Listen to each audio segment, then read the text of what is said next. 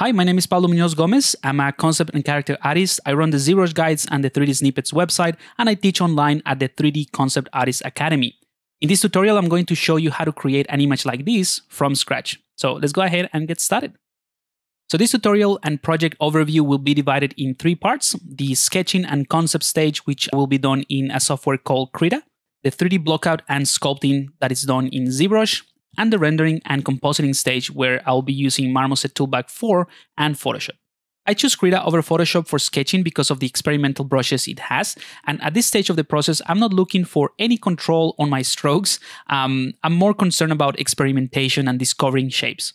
Hopefully you can see this, but when I try to draw a stroke, Krita tries to connect with the previous lines and it feels like I'm shading the sketch as I draw. I use a custom brush that I built in Krita, but you can achieve pretty much the same thing with the Sketching 2 Chrome large brush. I also use other brushes to refine the contrast of the sketch, but I keep my toolset pretty limited. During this stage, I usually do a lot of thumbnails and I explore shapes like I mentioned, but because I already have a rough idea of what I'm aiming for, I keep the iteration process short. Another thing to point out about this process is that I use a light gray color as the background, and there are two reasons for this. One is because I think it is easier on the eyes, and as I mentioned, on a larger project, I would spend a lot more time in this stage. And two, because it allows me to use a pure white color to add some highlights to the sketch, and that will give me a hint of where the light is coming from. As you can see, although these sketches are very rough and not necessarily well defined, you can get an idea of what the concept is, and there are some key elements that I'm trying to preserve on each one of these sketches and the iterations that I'm doing. For instance, the big tree with roots that go through the little floating island, and the simple character sitting on the edge of the island as well.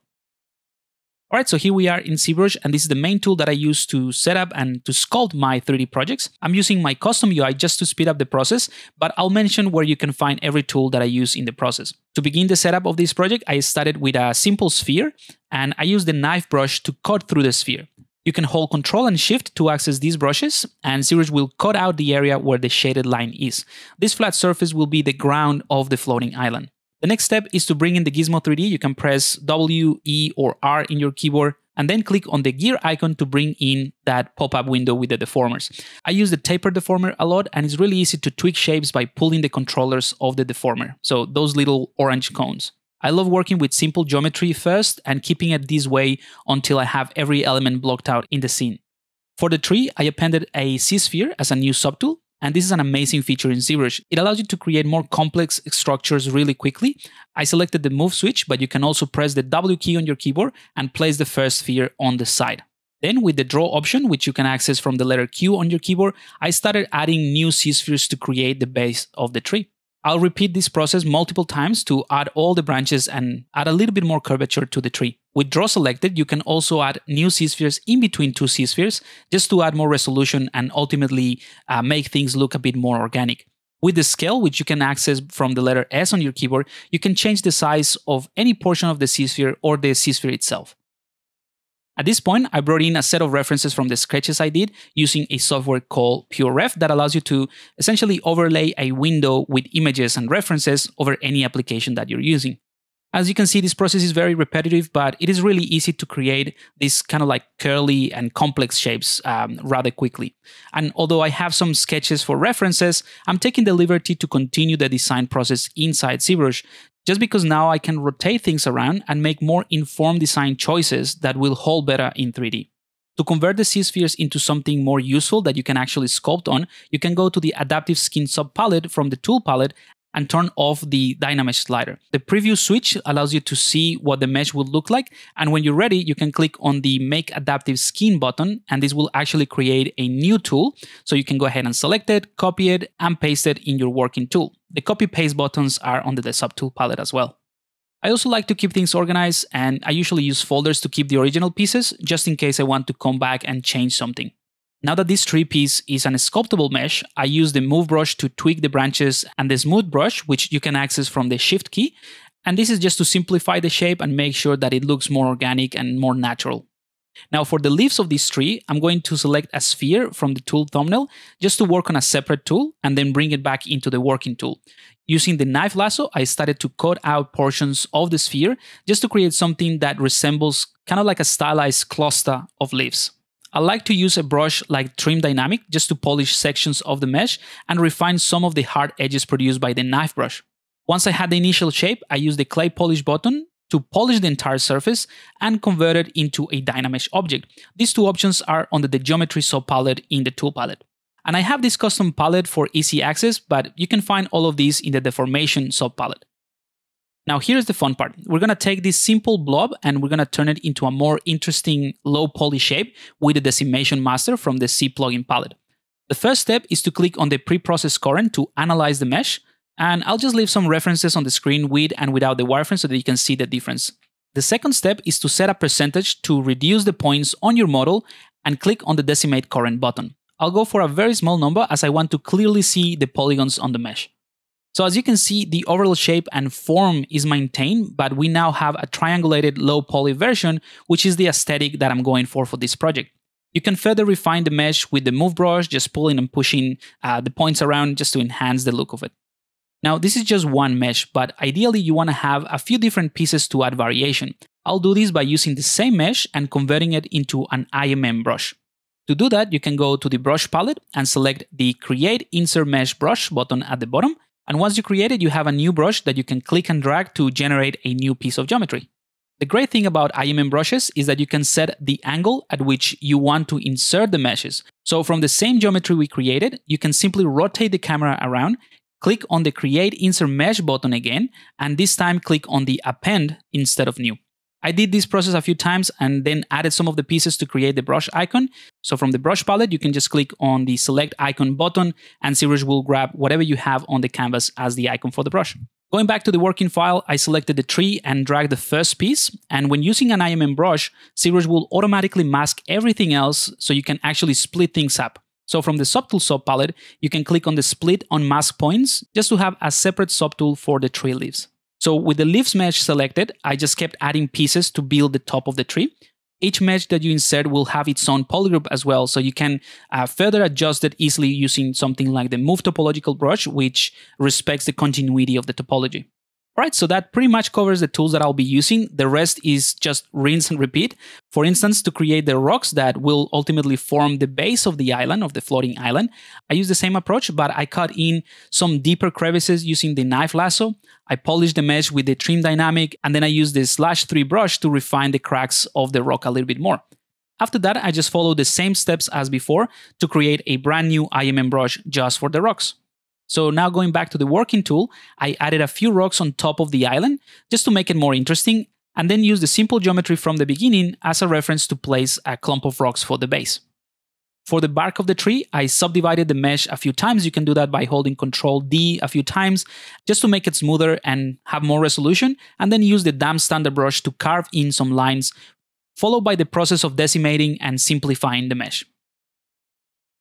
So now that you know the tools, I'll move a little bit faster to show you how the rest was created.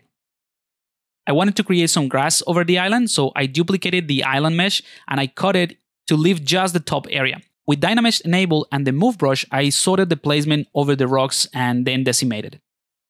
The character setup is even simpler. I use a bunch of primitives like cylinders, spheres, that sort of thing, and then the Gizmo deformers that I mentioned at the beginning of the video.